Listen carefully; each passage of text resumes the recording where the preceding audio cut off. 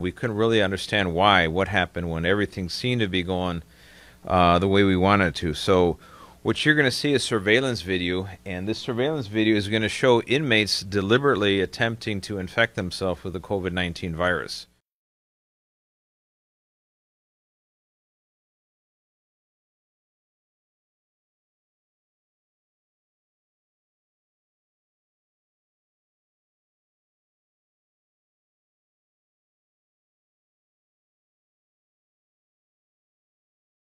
And they're also use that styrofoam cup, and they're going to share the styrofoam cup. Same process they did with a water bottle, but now they're also sniffing out of a common mask.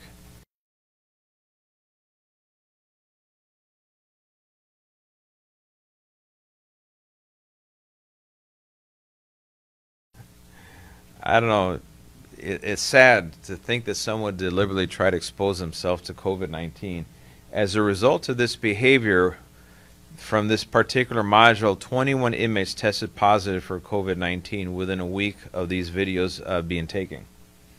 And that is problematic, because somehow there was